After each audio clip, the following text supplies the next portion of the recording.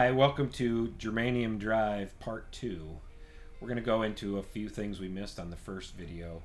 We're going to show the pedals working a little more subtly, a little less aggression, some examples of how it can just gently color an amp. We're also going to go into how it hooks up because it does have special power requirements, and we're going to show you what they look like inside. They're all boutique handmade pedals, and we want you to see the quality that's going on. So let's get on with that. The Germ Drive uses two 9-volt supplies. This can be either two 9-volt batteries, two 9-volt wall warts, or two connections from something like a Voodoo Labs Pedal Plus. To use the Voodoo Labs, simply use two of the power supply connections, running one to each connection on the Germ Drive. Do not daisy chain these connections with other pedals in your system. Voila! Construction of our pedals is an important part of the sound. All Chandler products are hand-assembled and hand-wired, and our pedals are no exception. Each is made in America by real people in the style of equipment from the heyday of audio manufacturing. Let's look at some subtle examples of the Germ Drive.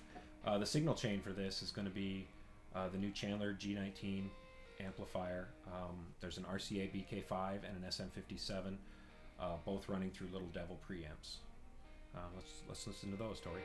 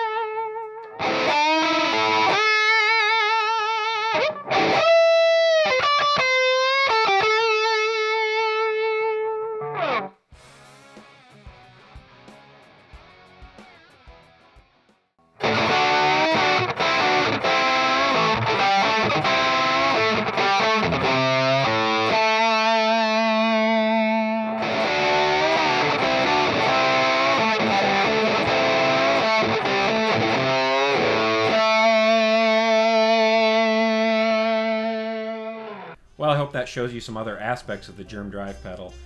Thanks for watching, and if you have any questions, feel free to email us through our website. Adios.